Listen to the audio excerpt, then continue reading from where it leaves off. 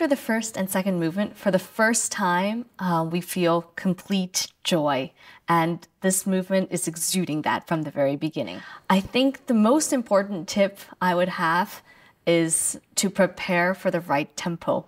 There's a very big danger of starting too fast, and this is a movement where it can get very quickly out of control. So it would make sense to give yourself, or almost self-conducting your mind, 2 bars before actually starting to make sure that you are at a comfortable tempo. One thing I would also do in the second bar